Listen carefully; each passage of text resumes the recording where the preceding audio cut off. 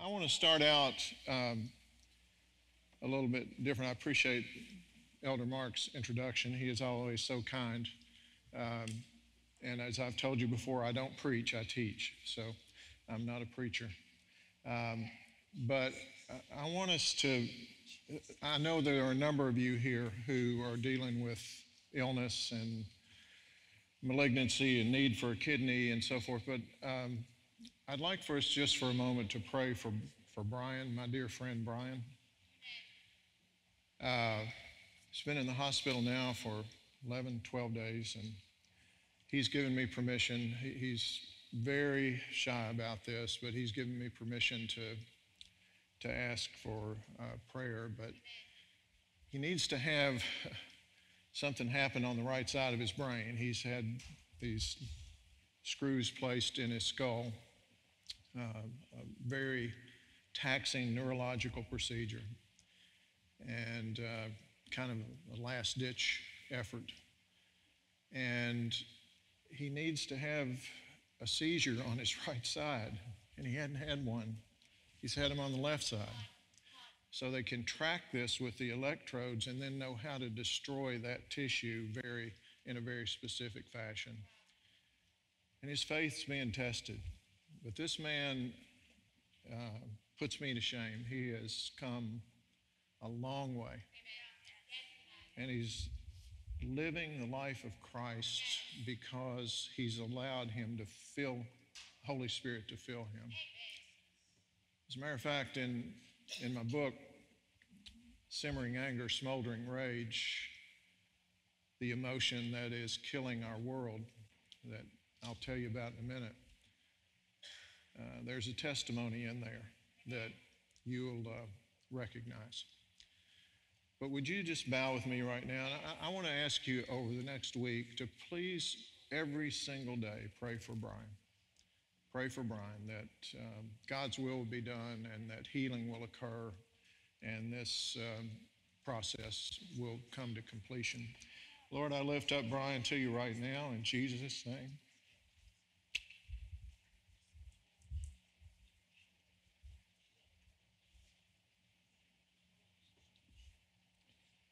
I pray that you would touch his body from the top of his head to the bottom of his feet. You know his brain, Lord. You know the mapping of his brain, and only you know how to make this seizure happen on the right side, and only you know how to track those electrical impulses and enable the neurosurgeons to be able to precisely destroy abnormal tissue and let him be disease-free. So we trust you to do this. We believe that you can do this. If you can heal the blind and restore hearing to the deaf and raise the dead, you can heal Brian. So we trust you to do this, and we ask you to do it and believe you're going to do it in Jesus' name. Amen. So thank you for that. You all have a little handout on your seats. Probably you're sitting on it. We'll get to this a little bit later, but if you need to take any notes, you can take them on the back. But this is an acronym that we'll get to a little bit later in the message. They were going to project the covers of two books.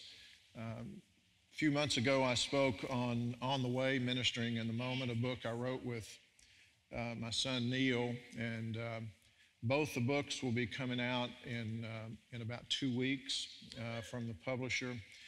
And Pastor Stephanie asked me if I would speak from Simmering, Anger, Smoldering, Rage today. And as Mark said, it's just a topic you don't hear a lot of because we all are dealing with anger, and who wants to talk about something you're dealing with yourself? So we don't hear a lot of pastors talking about anger. He had you raise your hands, and all of you raised your hands. I was the first. We deal with anger. Okay, so I'm going to talk with you today, not to you. When you talk to somebody, it's because maybe you have a little more experience, maybe you've come through something, but when you talk with people, it's because you're involved in the same process. So I'm not separate from you, okay? This is not me up here and you down there. We're all on the same level with this. We're going to talk about what anger is. I'm telling you up front what we're going to talk about, and then I'll tell you.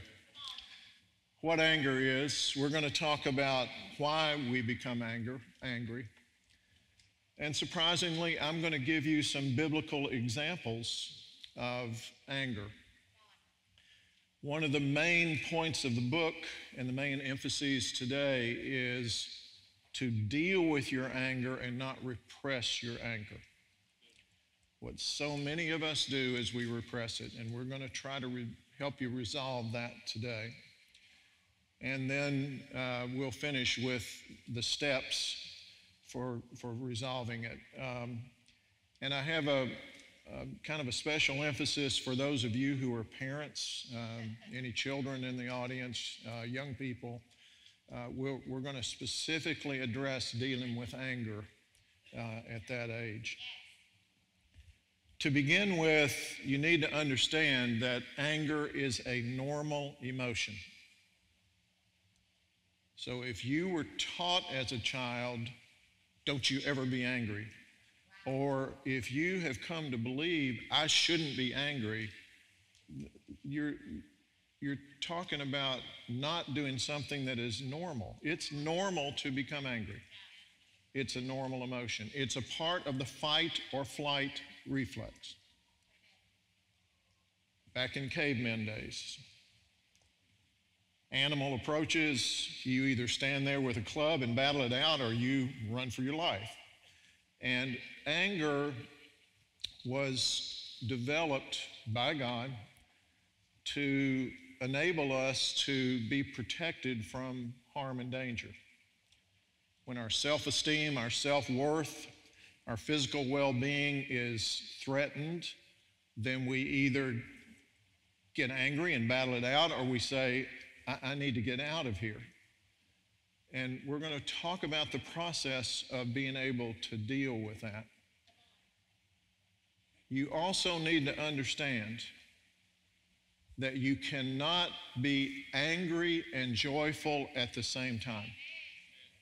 It's an impossibility. How do I know that? Well, can you be hungry and full at the same time?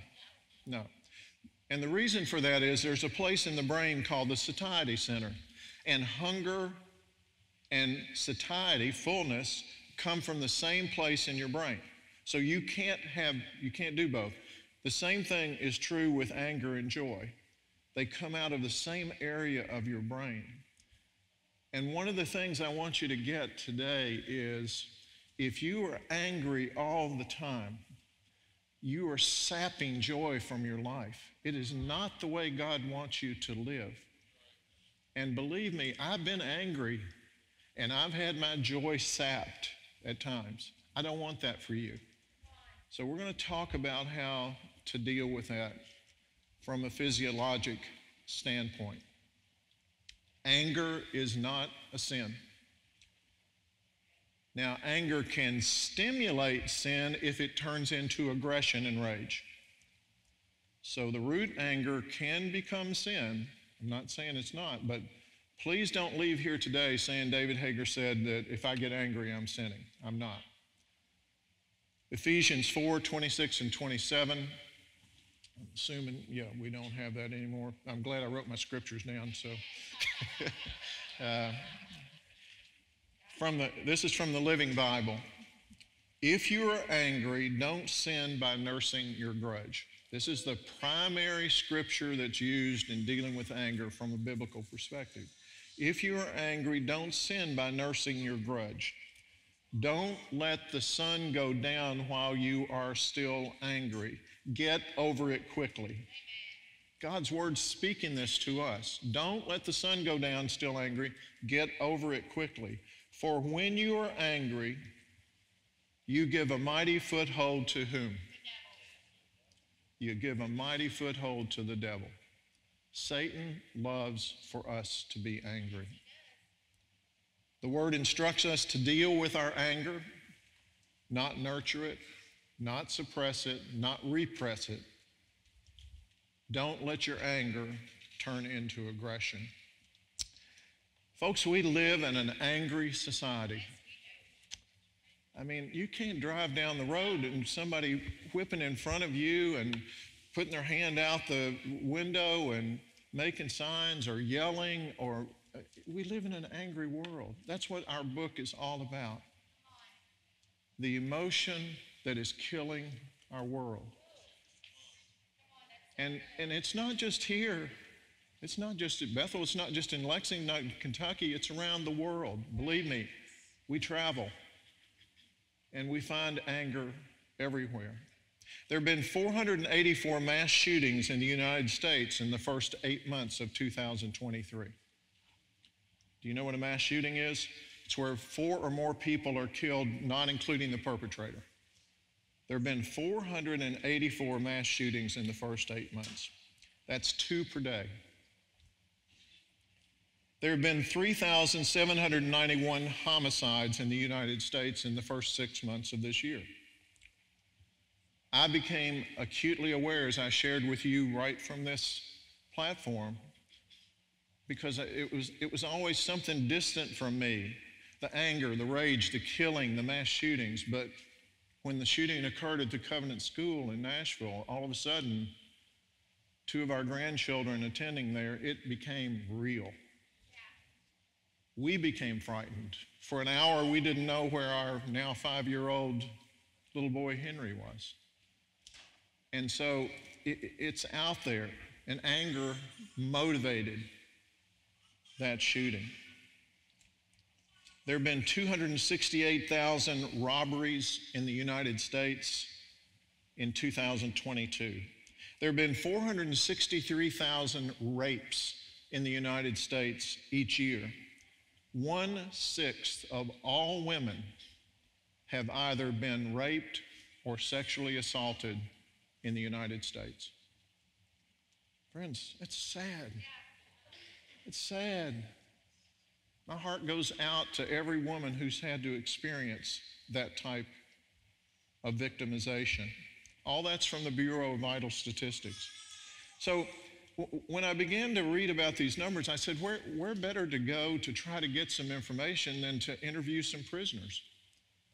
And so we went and we interviewed some prisoners. Almost 100% of them had been abused emotionally, physically, or sexually in their lives. Most isolated from society. As you'll hear me say again later, one of the things that we do in anger is we isolate. One of the worst things we could do, but we do it. They blamed others for their emotion of anger. Most of them lacked boundaries for their behavior. Many of them were very unforgiving. They had not forgiven perpetrators in their life, and there was a high level of racial prejudice. Most indicated that they repressed their anger.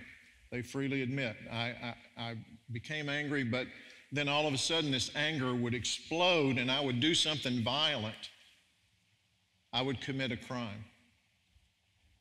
The Journal of Forensic Sciences, in an article last year, quote, "Serious mental illness is not a major factor in most mass shootings. Underlying anger is."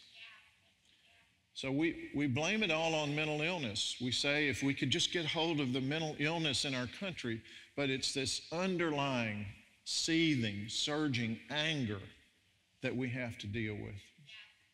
Let me give you some biblical examples of anger, just to let you know that we're no different than what the biblical examples show. Adam and Eve, from the very beginning, Adam became angry with Eve because Eve was seduced by the tempter and ate the fruit and then got him to eat it. Cain became angry with Abel because God showed favoritism toward Abel for his offering to him. It was more pleasing. So Cain killed his brother in anger. Abraham became angry. It took 25 years for God to fulfill his promise that he had made to him that you're going to have a son. Sarah got tired. She had even laughed at the angel who said, you're going to have a child in your old age. And so ultimately she tells Abraham, take Hagar, my maidservant, and sleep with her. And she gives birth to a male son, which is what Abraham wanted. Not willing to wait longer, she was angry. 25 years later, she gets pregnant and has Isaac. But out of Hagar, Ishmael, comes the Arab nation. Out of Sarah, Isaac, comes the Jewish nation. Conflict, anger, rage. Moses became angry with the Israelites because they complained all the time. Give me this, give me that, give me quail, give me manna, give me water. And so his level of patience was really tested. In Exodus 17, God told Moses to strike the rock at Mount Horeb, and water came forth, and it poured forth, and the people had water. But then again, the people started complaining later, we still don't have any water. You brought us out here to die of thirst. And in Numbers 20, God told Moses to do what? Speak to the rock. This was at Meribah. But Moses was angry with the people, and he was angry with all that was going on, and so he physically strikes the rock again, and water comes out. But God was upset with Moses because he didn't follow his lead, and he wasn't allowed to enter into the promised land. David became angry. In the season when kings should go out to war, what did he do? He sat on his duff at home. And looking over the balcony, sees something that he shouldn't see. And sleeps with Bathsheba. But then in order to try to cover it up, this man after God's own heart, a man that we want to live like, calls Uriah from the front and tells him to sleep with his wife so it'll appear that he's the father of the child she's pregnant with. And he won't do it. And David becomes angry and sends him to the front, and he's killed. And you know the rest of the story. Anger. Paul was angry. The Apostle Paul. He was killing Christians, killing Jews. And on his way to Damascus, Jesus appears to him. Why are you persecuting me? And Paul's anger was supernaturally transformed. He had a supernatural transformation of his lifestyle. Pastor's been teaching, Elder Mark's been teaching about supernatural lifestyle. It requires a work of Holy Spirit, a work of Jesus, to deal with the anger in our lives. What about God's anger? God's anger was usually initiated by sin and rebellion from his people.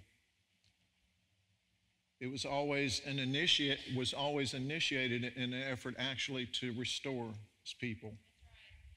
He resolved his anger by redeeming. He resolved his anger by dealing with it. He was always willing to forgive and forget. Isaiah 43:25 says, even I am the one who forgives your sin and remembers them no more. He has a supernatural capacity to forget our sin, even when he is upset with us. In Leviticus 26, in the Living Bible, it says, and if you still won't listen to me or obey me, then I will let loose my great anger and send you 7 times greater punishment for your sins. God has anger. Our Creator expressed anger. God was angry with the leaders of Israel for their sins in 2 Kings. Jehoahaz began a 17-year reign over Israel during the 23rd year of the reign of King Joash of Judah. But he was an evil king, and he followed the wicked paths of Jeroboam, who had caused Israel to sin. So the Lord was very, very angry with Israel. And he continually allowed King Hazael of Syria and his son Ben-Hadad to conquer them. But Jehoahaz prayed for the Lord's help, and the Lord listened. Okay, remember the word listen. And the Lord saw how terribly they were treated. He listened and saw, his anger resolved, and he raised up leaders among the Israelis to rescue them from the tyranny of the Syrians. God redeemed his people in spite of his anger toward them because he listened and he saw. What about Jesus? Jesus become angry? The sinless Lamb of God? Well, in Matthew 21, it says Jesus entered the temple courts and drove out all who were buying and selling there. John 2 actually says he weaved cords with a whip in doing that. He overturned the tables of the money changers and the benches of those selling doves. It is written, he said to them, my house will be called a house of prayer, but you are making it a den of robbers. Jesus became angry. Jesus took leather straps and took the time to weave a whip together. It wasn't just laying there. It says in John 2, he weaved the leather into a whip. That's going to be an important part of our resolution process. I want you to remember that Jesus took time to do something with his hands. And he took out his anger on the money changers' tables, and he drove the livestock out, but he didn't hit anyone. He didn't strike anyone down, which he had the power to do. He didn't destroy human life. He drove what was foreign to God out of the temple. And he acted and then immediately went back to doing what he did, which was redeeming the world. He left the temple and went out. We call that righteous indignation. It's kind of a nice word to excuse our anger. I've used that myself many times. Oh, I'm righteously indignant. No, I'm frankly angry. So I think Jesus was angry. I think he was angry as a hornet. And he displayed his anger, however, in a controlled fashion. Shortly after that, Jesus became angry again. He was with the disciples, and they were walking along the road, and he came to a fig tree, and he was hungry, and he reached up, and there were no figs, even though it was out of season. And Jesus became angry, and he cursed the fig tree. And the fig tree did what? It died spontaneously, and the disciples were amazed. Now, there are two meanings for the figs on the fig tree, and Elder Mark can explain this in more detail, but Jesus was angry because he didn't get food, but also the fig tree may have represented Israel and the fact that God had empowered them, had given them fruit, and they hadn't used it correctly. Jesus became angry. Jesus acted on his anger, and he did not allow his anger to simmer. He didn't repress it. He didn't put it back there and say, well, I'll come back to this later. No, he dealt with it. We're going to talk today about dealing with our anger. Why do we become angry? Persistent anger is a symptom of deep-seated root issues. It's a reaction, as all our other addictive behaviors, to rejection, abandonment, abuse, neglect, bullying, unmet expectation, or parental wounds. Resentment toward those who inflicted the wounds is often repressed and allowed to simmer. It may also be resentment that you have toward an institution or an organization that you support and somebody has attacked it. And we develop this feeling inside that somebody has to pay for my anger. I have to be able to get back at someone. Signs of anger include isolation, remember that, insecurity, paranoia, depression, lack of boundaries, people who speak in a loud voice. You know, the people that you hear talking over everybody else, studies show that there's often underlying anger within, a desire to get back at others, being easily irritated, exhibiting passive aggressive behavior, not being joyful people. When one of our sons was 12 years old, he played Little League baseball, and I would go to all the Little League games, and there was one of the players on his team that he was always yelling at the other kids on his team. None of them could do anything right. He was yelling at the manager. I mean, I was amazed at some of the things he said directly to their coach. And he was just, all this stuff coming out, and I just felt sorry for the kid. And one day I went on a Saturday morning to the game, and all of a sudden, over to my right, I hear this male adult screaming at the umpire for balls and strikes, and yelling at the manager because his son wasn't playing in right field and he wanted him in right field. And then yelling at his kid, his own child, because he struck out. How horrible are you? Well, this was that kid's father.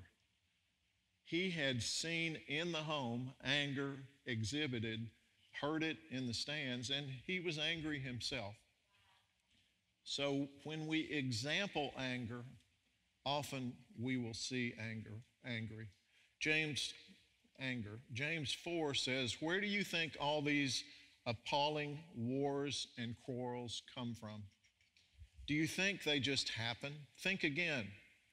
They come about because you want your own way and fight for it deep inside yourselves where you repress it.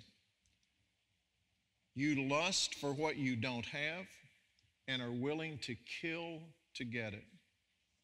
You want what isn't yours and will risk violence to get your hands on it.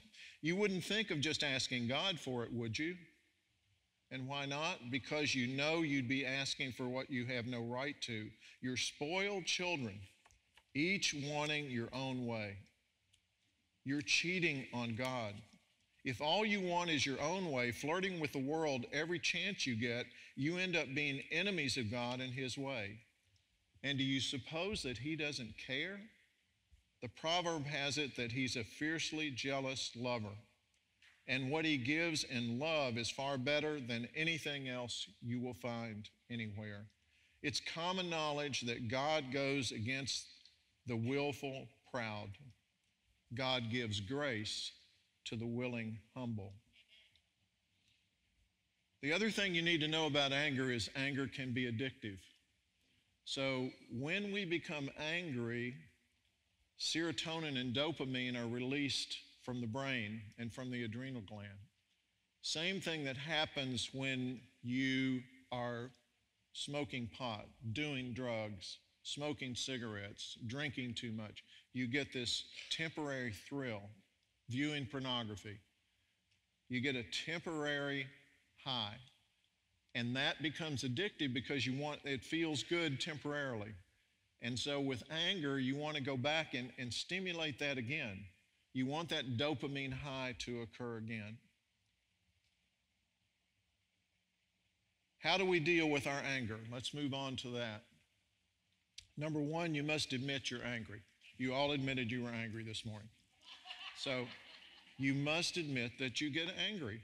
If you deny it, then you're denying truth. We must identify the root issues that lie behind our anger. Why do we get angry? You have to identify, was I abused? Was I rejected? Do I have unmet expectations? Do I have parental wounds? What has happened to me? Was I sexually assaulted that has caused me to be angry inside? We need to recognize, I need to recognize I'm powerless to do anything about this on my own. We're powerless to deal with this on our own. We're not equipped. We need God's help. Romans 12:2, The men in my group will tell you, he reads this every week. We're getting sick of it, but it is my favorite, one of my favorite verses. This is from the Message translation. Don't become so well adjusted to your culture that you fit into it without even thinking. That's what happens with anger. Instead, fix your attention on God. You'll be changed from the inside out. Readily recognize what he wants from you and quickly respond to it. Unlike the culture around you, always dragging you down to its level of immaturity, God brings the best out of you, develops well-formed maturity in you. NIV says he will renew your mind. Do not be conformed any longer to the patterns of this world, but be transformed by the renewing of your mind. Then you will know what God's will is, his good, pleasing, and perfect will. And Romans 8:6 says, the mind governed by the flesh is death, but the mind governed by the Spirit is life and peace. That peace, that joy, that life that we want to experience can only come from the indwelling presence of Holy Spirit. Holy Spirit severs synapses. Holy Spirit renews joy and takes away anger. But you've got to allow that to happen in your life. So you got to realize you're powerless on your own. You need Holy Spirit. And then we need to establish boundaries for our behavior. Somebody doesn't have to pay for everything bad that's happened to you. You need to deal with that. Romans 12:19 through 21 in the Passion Translation says, Beloved, don't be obsessed with taking revenge. Beloved, don't be obsessed with taking revenge, but leave that to God's righteous justice. For the scriptures say, if you don't take justice in your own hands, I will release justice for you, says the Lord. And if your enemy is hungry, buy him lunch. Win him over with kindness, for your surprising generosity will awaken his conscience, and God will reward you with favor. Never let evil defeat you, but defeat evil with good. Don't let anger defeat you, defeat anger with good. Finally, it is essential to establish self-control over our actions. Out of control is out of sync with God. Out of control, hope you're writing, is out of sync with God. Galatians 5, the fruit of the Spirit, the result of his presence within us is the amplified version is love, unselfish concern for others, joy, inner peace, patience, not the ability to wait, but how we act while waiting, kindness, goodness, faithfulness, gentleness, self-control. Against such there is no law. God wants us to be self-controlled individuals. Only Holy Spirit can enable me to be self-controlled. I can't do it on my own. I really want to. I'm like Paul in Romans 7 and 8. What I want to do, I don't do. But what I want to do only through Jesus, only through Holy Spirit can occur. So I'm going to encourage you to remember the example of Jesus in the temple. And I want you to try to incorporate those principles in your life. Identify who or what you are angry with and why. Jesus knew who he was angry with when he went into the temple. They were using God's house for an improper purpose. Number two, take a non-threatening object in hand. Jesus took a whip and he weaved that whip and he took it in his hand. I'm going to come back to that in a minute. Pause until you determine what you will do and say. Pause. He took the time to weave the whip, and that pause allowed him to calculate, what should I do here? Daddy, what do you want me to do here? Don't do physical or emotional harm to others. That's not God's way to deal with our anger. He's saying give food to your neighbor who's hungry. Move on to ministry and redemption. Every single time that Jesus expressed something along the line of anger, he immediately moved on with his disciples to redeeming other people. Move on to ministry and redemption. Don't repress your anger. If you take anything home today, don't repress your anger. When you are angry, admit it, acknowledge it, and deal with it. Don't repress it. You can rely on this truth. God always promises to provide a way of escape from the temptation to act out of your anger. Read 1 Corinthians 10, 12 through 13 in the Amplified. Therefore, let the one who thinks he stands firm, immune to temptation, being overconfident and self-righteous, take care that he does not fall into sin and condemnation. No temptation, regardless of its source, has overtaken or enticed you that is not common to human experience, nor is any temptation unusual or beyond human resistance. But God is faithful to his word.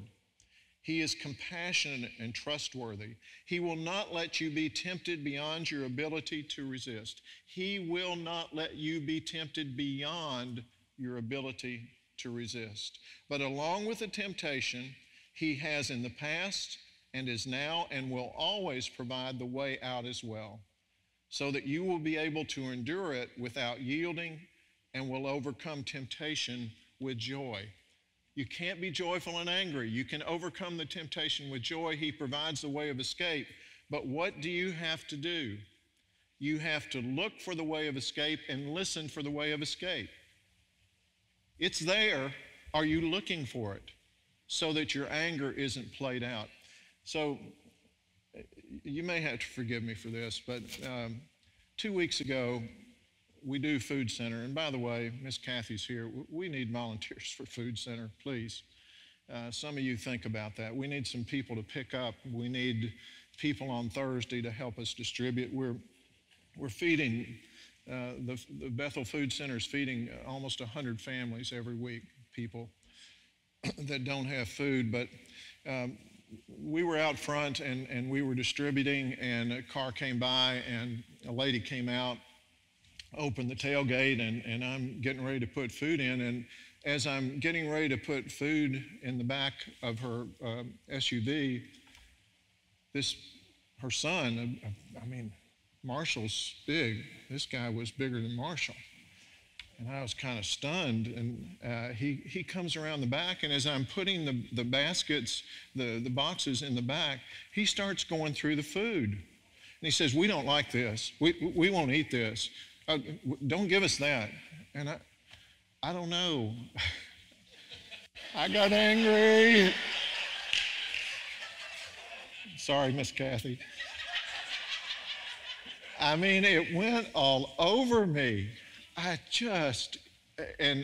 Fortunately, John and Doug were standing there.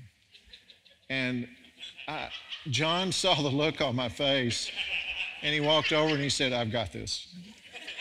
Well, what I had to do, I had to pause. Why am I angry? Well, we're trying to do something good for somebody, and they don't really appreciate it. But you know the awning out there that we built? I went over and I put my hand on the wooden post. It was my grounding. And I just said, "Lord, forgive me."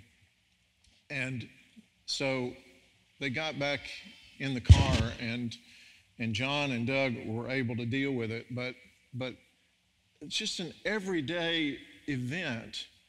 But if I had just acted like nothing happened, that I might have taken that out on Pam at home that night. I might have taken it out on somebody else. You got to acknowledge it and be able to deal with it. And we'll talk about those steps of dealing in just a moment. Satan came to steal, kill, and destroy. Those are all angry attitudes. He doesn't want you to act out of the fruit of the Spirit. He doesn't want you to have self-control.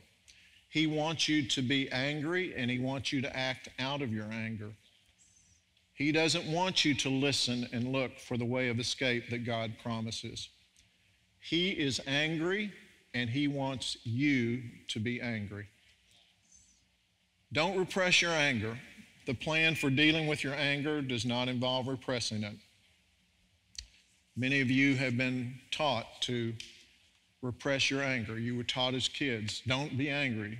And so you learn to repress it, and then you acted out on it. Ephesians 4:26 and 27 in the Living Bible. I know I read this before, but this is from the Living Bible. If you are angry, don't sin by nursing your grudge.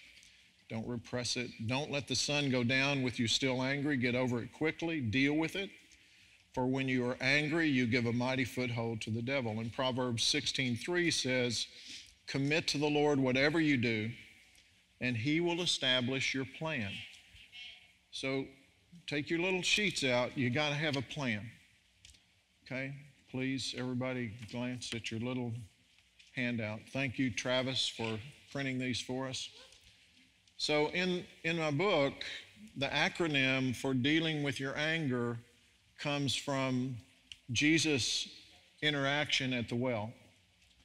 You watched The Chosen, the last episode of The Chosen, where Jesus meets the woman at the well. You got to watch it. It's on Netflix. I'm not pushing Netflix, but it's a great episode to watch. But the woman at the well, and the well stands for whenever you get angry, I'm asking you go to the well. The W stands for don't fly off the handle, wait. Wait, don't react before thinking. Unless your life or the lives of those around you is threatened, wait, pause, consider. So wait, W. The E stands for evaluate the situation. Why am I angry? Who am I really angry with? Am I falsely attacking someone or getting ready to? So number one, wait. And in that waiting time, evaluate the situation. I had to evaluate why I was getting angry outside. Number three, the L in well is listen. The voice of Holy Spirit is not going to be an angry, booming voice. It's going to be a still, small voice saying to you, David, don't do this, do this. Learn to listen to that voice. Why am I in this situation? Is my anger justified? What would you have me do here? And this takes practice. You can't recognize the voice of Holy Spirit unless you learn to listen to the voice of Holy Spirit. You've got to practice doing that. And then the L, look for ways to resolve your anger appropriately. Don't repress it. Wait, evaluate, listen, and look.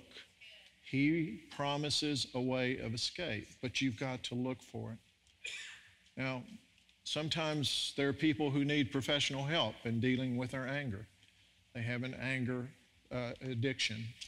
They need that help. Don't hesitate to recommend that. But if you will start going to the well, then I think you will find that your anger can be dealt with. On the cover of our book, Simmering Anger, Smoldering Rage, I don't know whether they have that or not, but it's a geyser. And so it's a spring, yeah.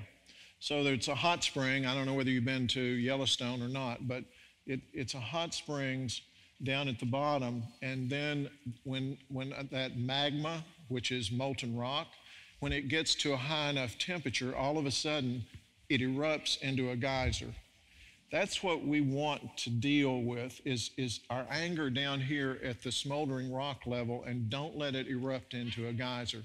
Almost all of the prisoners that I interviewed said, I couldn't control it. It erupted. And when a geyser erupts, it pours out on other people. It's not just you that's damaged by the geyser. Monty's affected by my geyser. James is affected when it erupts. And that's what we need to prevent. I want to talk just for a moment as we conclude about dealing with anger with your children and your youth, because this is a very special group, and we don't want them growing up being angry young people. The first thing you need to do is to separate your child from the source of their anger. These are steps that you need to deliberately take and may not have been taken with you when you were growing up. Separate your child from the source of their anger.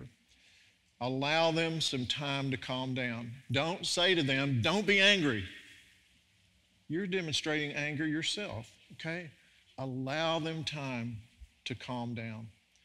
Number 3, ask them to express verbally what angered them, and then voice understanding. I can understand why you would be angry with that. Or if it's not understandable, then you help to explain that. But make them express to you why they're angry so they will recognize it. Number 4, use a grounding technique. Back to Jesus, whip. Back to me, out there, grist me. Road rage, I'm sorry, but Pastor Marion and I both kind of deal with a little bit of road rage at times. And my wife, she's been very, very encouraging to me. But I've learned that the gear shift right here beside me, that's my grounding technique now for road rage. And so when I feel it coming and she says, honey, I just grab it. I just put my hand on it. And there's an aspect of grounding that is a well written physiological, psychological technique that so the thing I would suggest you do if your kids are sitting is have them just put their hands on their knees.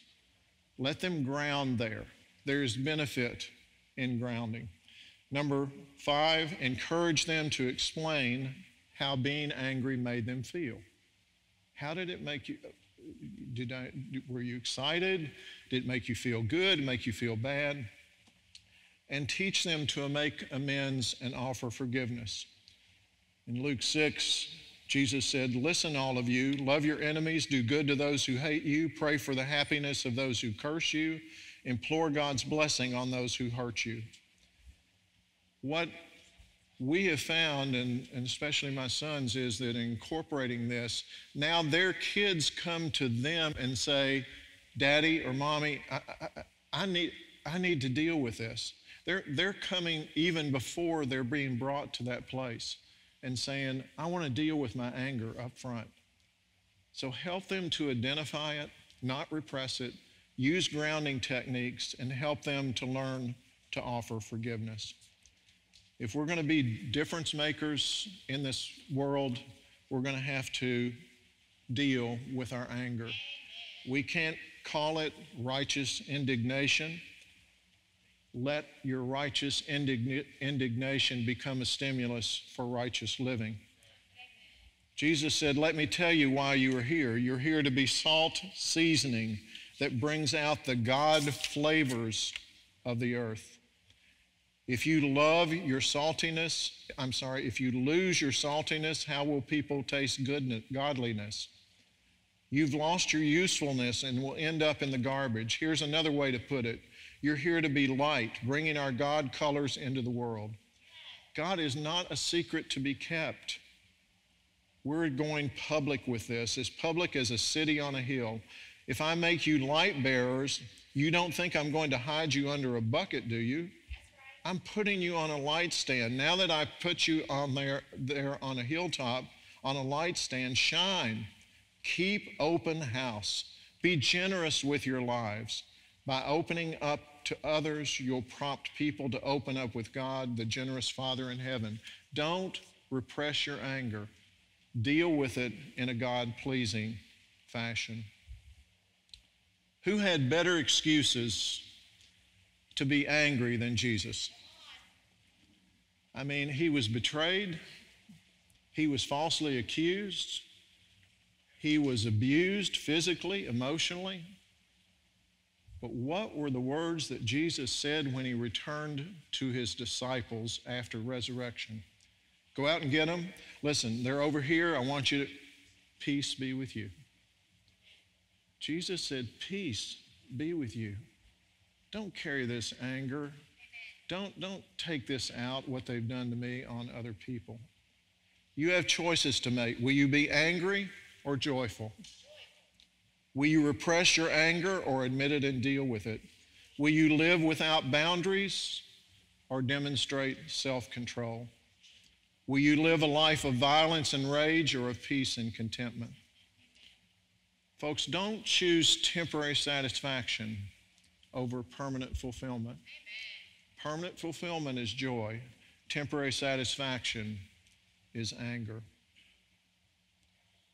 Choose the supernatural lifestyle of dealing with what is a normal emotion, anger. Isaiah 26:3 says, "You will keep in perfect and constant peace the one whose mind is steadfast, that is committed and focused on you in both inclination and character, because he trusts and takes a refuge in you with hope and confident expectation." You need to bring the anger that you have out of the recesses of your mind. Some of you have stored anger for a long time. Please don't leave here today with that still repressed in the back of your minds. Bring it out. Deal with it. Let those who are trained to help you deal with it. As Caleb sang earlier today, lay it at the foot of the cross. That's where Jesus wants it, at the foot of the cross, where his blood covers your sin, but it also enables you by the power of Holy Spirit, who he's promised to give us, living in us, to deal with it, so that you won't keep acting out in anger and rage.